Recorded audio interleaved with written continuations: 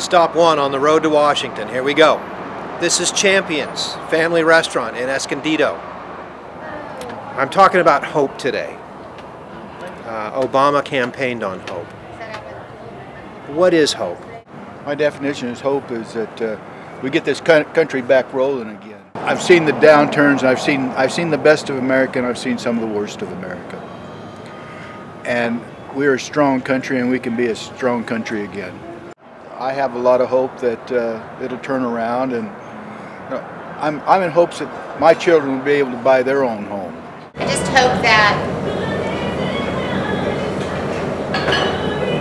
business picks up, the economy gets better. Trying to live the American dream, carrying on the second generation of my parents' restaurant, and just kind of having a hard time right now. I wish more people would be coming in. Normally it's always really busy. If you could share with President-elect Obama some piece of advice centered around this idea of hope, what would that be? Don't try to do too much too quickly.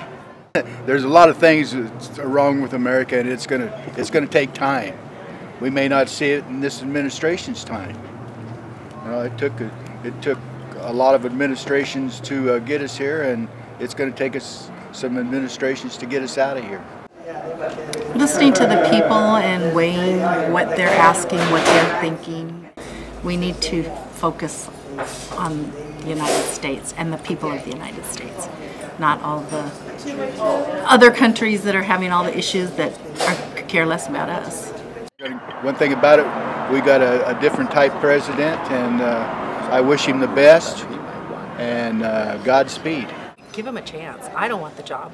Give him a chance. I hope. He can't do any worse as far as I'm concerned. Next stop, somewhere in Arizona. This is Philip Kevin Ireland.